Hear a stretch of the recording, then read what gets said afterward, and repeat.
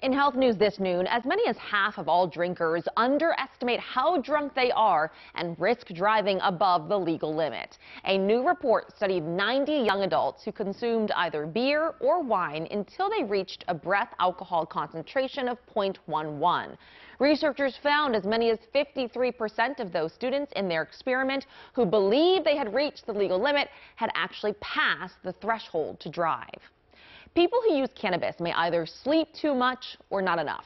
That is according to a large study of more than 20,000 adults in the U.S. The survey found heavy users were more likely to have sleep issues, with 64% more likely to sleep less than 6 hours a night.